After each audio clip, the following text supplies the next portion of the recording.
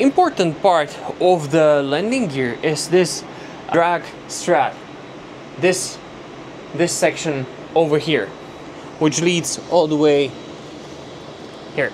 This strap is very important structural component of the landing gear system because the weight is distributed between 4 points. This one, that one, and those two up there. So thanks to those 4 points, the weight is evenly distributed.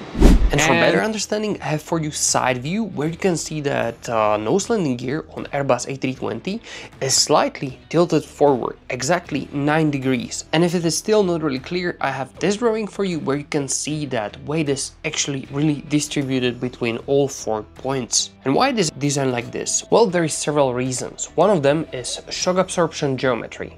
The incline geometry affects how the shock strut absorbs vertical loads, helping with the smoother touchdowns and the load distribution into the aircraft structure. And another important reason is improve of ground stability, because thanks to this 9-degree angle and weight evenly distributed on both wheels, keep the airplane go straight, which is helpful during taxi or especially during takeoff, because then you really need to go straight. And once airplane wanna turn, you actually need to overcome this force and lift one of the wheels, thanks to which we apply on the inner wheel quite higher force, but don't worry, those tires and wheels are manufactured for this.